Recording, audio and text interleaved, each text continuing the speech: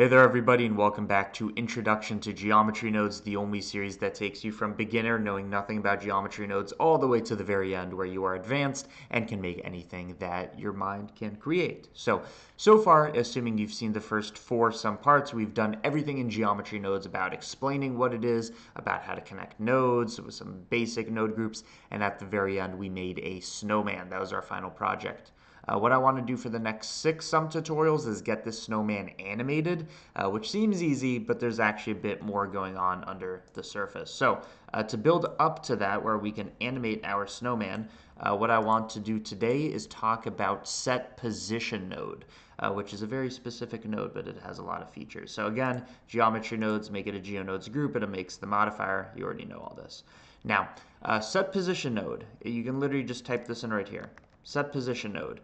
It's basically a more complicated transform node that lets us basically go into edit mode of this object. So I can offset it, do this translation stuff.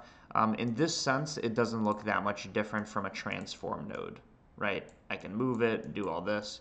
The difference is this transform node moves the entire object, whereas set position, and we're going to be using this for pretty much every project in the future, set position can move stuff, but only for a certain selection, okay? What do I mean by that? Well, a box like this one, and this is where we're actually going to get into the scary spreadsheet editor. I know we've been avoiding it for now. A box is made up out of vertices. We have 1, 2, 3, 4, and then 4 on the bottom. We have 8 vertices, which you can actually see listed over here. If we go to the vertex information, you can see starting at index 0, we have 0, 1, 2, 3, 4, 5, 6, up till 7 vertices. Each one has a position, and of course it's going to be either positive or negative 1, because this has a radius of a point of 1 going in each direction.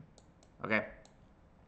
Point being, there's a bunch of vertices, and I can say, take the selection, show me the index. So now we're doing a bunch of new nodes, so I expect you to kind of be like, whoa, too much going on. You'll get used to it.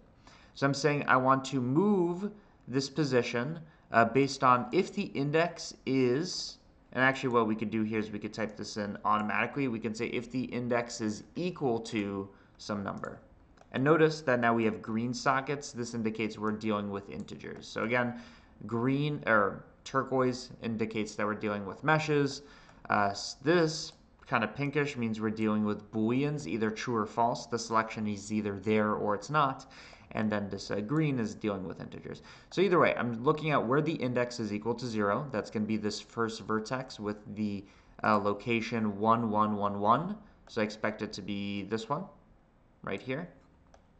And we're saying for that selection, move the thing. So again, notice this is different from the transform node because we're actually editing one at a time, right? Or I could say go to the second index number 1. Now we're dealing with this.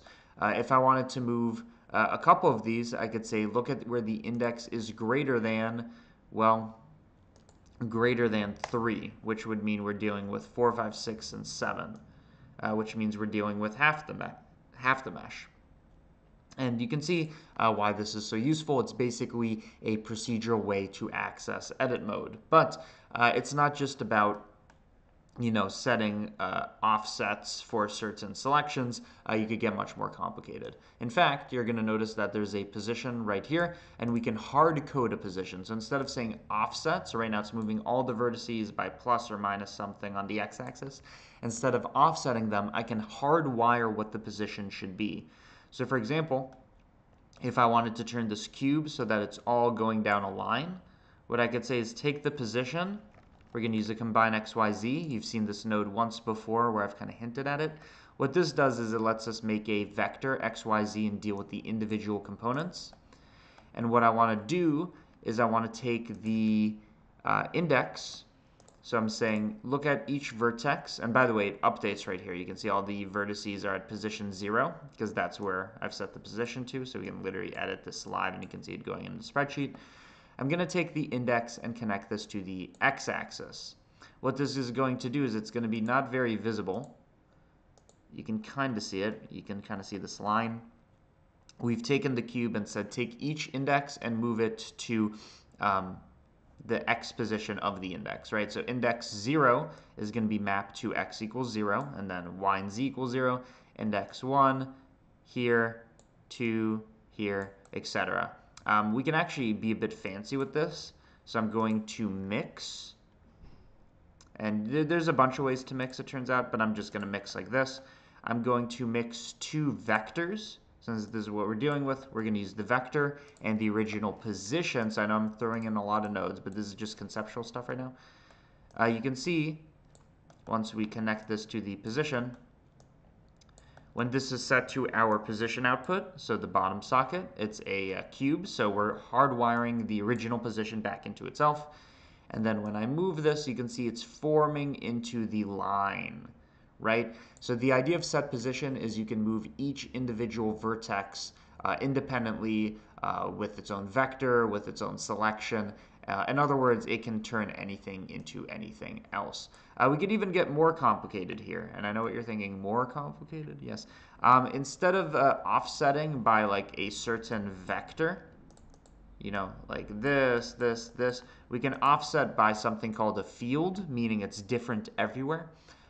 One way to do that is we could actually create a field out of the index field. So we're going to say, take every index, and I'm going to do some, let's do some combine x, y, z.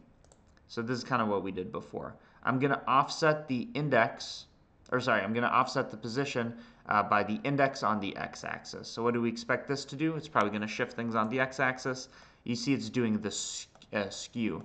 Basically what's happening is it's going to look at the index number, and it's going to say that's how much I'm going to move it on the x-axis. Notice that this vertex right here does not move, right? And that's because it's of index 0. So I'm just doing a bunch of stuff to get you familiar with messing around with the set position node.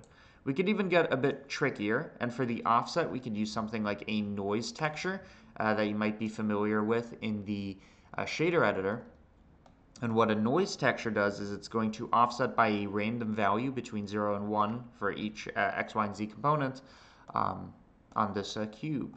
If I set this to a 4-dimensional noise, we can wiggle this, and it's going to animate over time. In fact, notice we're taking our group input and then feeding it into this. So if I add more geometry to my group input, so I'm just subdividing, at least trying to subdivide, you're going to notice that we get a much more dense, messy mesh, because now we have more vertices. You can see there's actually way more points on the spreadsheet. We have more vertices to move around. And you can mess around with the noise settings to get different kinds of results. So, as kind of a final project here, just to see if we understand this, I'm going to remove the group input. Let's try to make a capsule, which kind of looks like a sphere. It's this kind of elliptical egg-shaped thing. So let's try to make an egg, is what I'm trying to say. So the traditional approach would be we start with a UV sphere. Again, we got rid of the group input, so this modifier at this point just creates a sphere. We literally made this before. The traditional way to make an egg is you do this, you transform it, and you scale it on the z-axis. But notice that we have a bit of curvature going this way. I don't want that. I want it to literally be straight line, hemisphere, straight line, hemisphere, which means that we can't do any stretching using the transform. In other words, I want to take a sphere and kind of elongate it without turning it into this like curvy mess, okay? The way to do that is we set position. So every time we set position, we're moving individual vertices. And what I want to say is look at the top vertices, the top hemisphere, and move that upwards. Well, that's two instructions. One, it's move upwards, which is offset on the z, right? But it moves everything.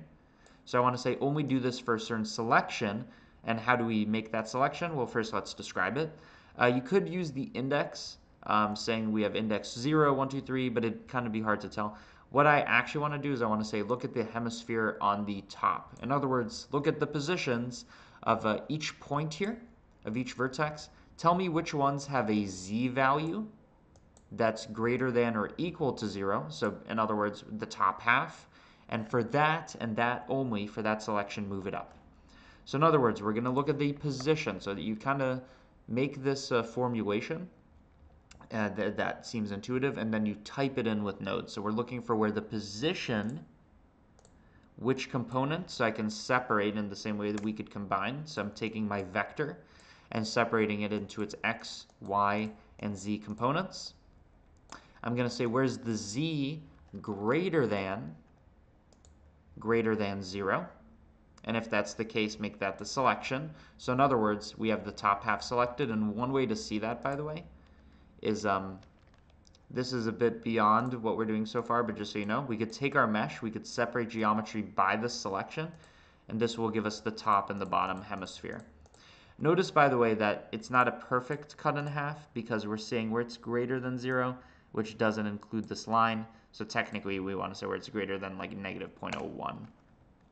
So now we have a top hemisphere and the rest. Either way, we've made our selection, and for that selection, where it's greater than negative 0.01, in other words, the top hemisphere, move it upwards. And you can see it's making a similar kind of shape, but this time the profile is kind of straight here. So this is how you make a capsule. We could have also moved it to the side, or we could have done like rotation on it, whatever.